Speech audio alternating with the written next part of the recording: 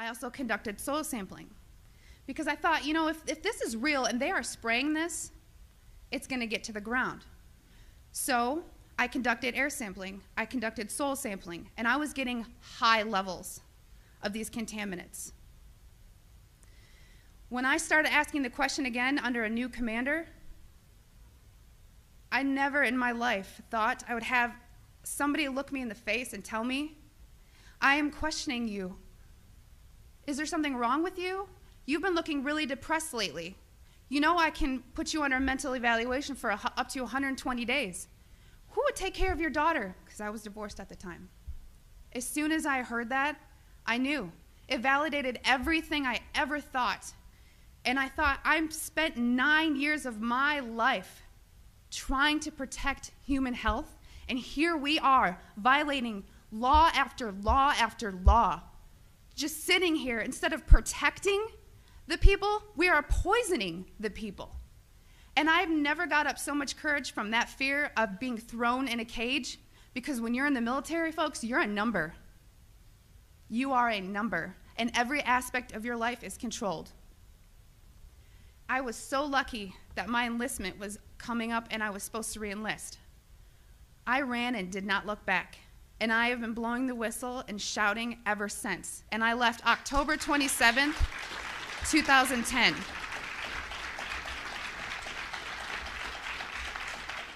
And you ask yourself, if this is true and we are spraying the people, where are the pilots? Where are the people? I don't know if you pay attention, but look at Snowden. Look at Manning. People don't come forward because these supposed Whistleblower Act protections that you have are not enforced, they're not supported, and they really don't exist. But what I want you to take from this is to understand that I am being completely honest with you, and that geoengineering is occurring, it's been occurring, it is not new, and your tax dollars are funding this. I 100% know that the U.S. Air Force was involved, and it kind of, I think back to all these things that I never had noticed. If you don't know what to look for, you can't look for something. And once I realized a process they were trying to hide, people have come out of the woodworks, from EPA compliance officers to ex-people that I worked with in my career field, who I cannot state for obvious reasons. I've had pilots come forward. I've had people come forward that actually load the canisters on the planes. These people don't come forward because they are afraid that they're going to end up like Snowden. And I continue to speak to let people know I've been screaming about this for 3 years and I'm still here. And why are you so afraid? Because many of these people are on active duty. And if you are willing to die for your country, supporting, the Constitution and defending us from enemies foreign and domestic, you are willing to die for your country, but now you're scared. You are scared and cowardly to talk about this. So I'm not just speaking to all of you in this room, I'm speaking to all those people that are going to watch this online and watch it on YouTube. Because you can come forward, you can help expose this, and we can stop it. So many people want to ask, why? Why is this occurring? That's for later thought. From weather modification to weather weaponry, there's numerous reasons under Agenda 21 and tons of theories.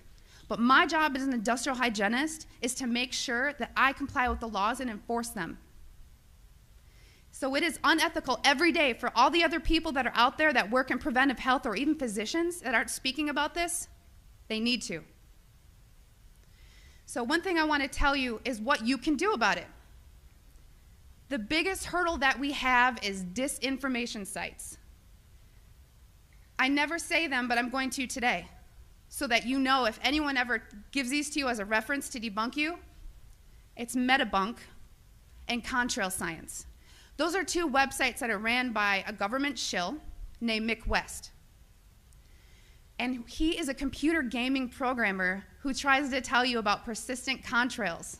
So somebody who isn't even credentialed in chemistry or physics or ecology, none of that, is trying to tell you that you're crazy. So please vet, research. And if you have something to write with, I want you to take down my email. It is Kristen, Kristen, Megan, MEGHAN, @gmail.com. And by emailing me, I can give you some information for what I'm about to tell you. If you still don't believe it, or you still want to convince people, there's something you can do. You can take a glass jar. It needs to be a glass jar, so there's no BPAs. Take a rain sample and take a snow sample. I tried to discourage the soil sampling because everyone's background of where you live is different. Because a lot of the materials that are used in geoengineering are natural occurring in Earth, just not in the industrialized form that they're used. So if you take these rain samples and you take the snow samples, email me, because I cannot publicly tell you where to send them, because we've actually been blackballed by labs who refuse to run our samples.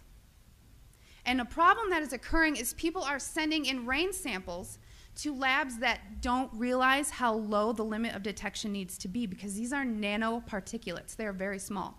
So if you email me, I can tell you where to send in your samples, and it's only around $50. That may be tough on some people, but it's way cheaper than maybe what you assumed. So I just want everyone to know and understand that of all things, of all the freedoms that we are losing, geoengineering is the #1 issue that we are facing. Because you can have guns and money and you can have everything. If you don't have food and water and you are dying of respiratory or neurological illnesses, what does it matter? So you've heard about vaccines, and you'll hear, about smart meters, and you'll hear about other issues like fracking. These are all systemic effects. We are getting overexposed to toxins. People will tell you fluoride's in the water, but it's not a lot. It is a lot, because you're getting it everywhere in your food, water that you drink. Everything is washed with that water. And you're getting your vaccines. All this, it's a coupled systemic effect, and our bodies cannot metabolize these toxins. So I just want to thank you for taking the time to listen to my story, and I will continue to shout from the rooftops.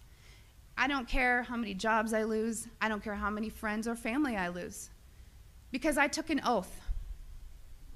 And in 9 years, I was not able to honor that oath, but I am today.